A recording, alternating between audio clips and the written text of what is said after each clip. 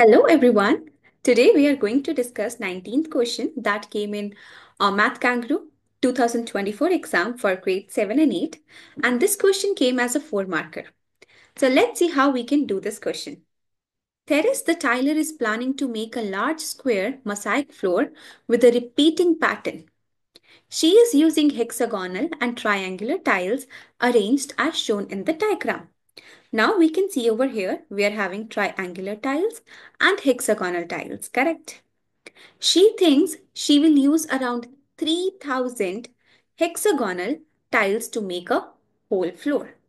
So approximately how many triangular tiles will she need? What we have to do over here is, this question is quite easy. If we see this hexagon, it is attached with 1, 2, 3, 4, 5, 6. 1, 2, 3, 4, 5, 6. 6 triangles.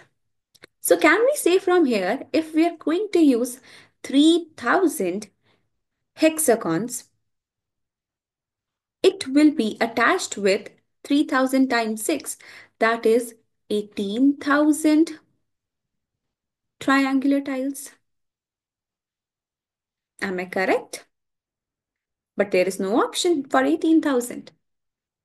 So that means we did it wrong. And this is the common mistake which most of the students do. So what we need to do over here? Let's see. We can see this triangle is attached with 1 hexagon, 2 hexagon, and 3 hexagon. Right? That means 3 hexagon will have a common triangle. And the same ways all the other triangles are attached with 3 hexagons. 1, 2, 3. Correct?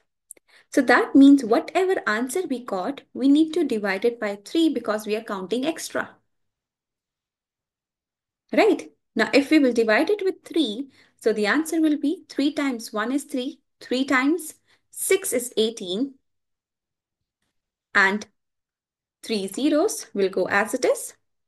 Answer is 6,000.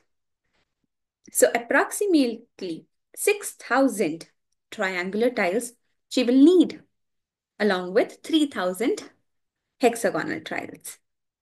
Easy? I hope you enjoyed watching this video. If yes, don't forget to hit the like button below. And if you're having any other queries in any of the past problems, do let us know in the comments below. We will be happy to help you out with the same. And don't forget to join our WhatsApp community. The link is in the description box below. I will see you in another video. Till then, keep learning. Bye-bye.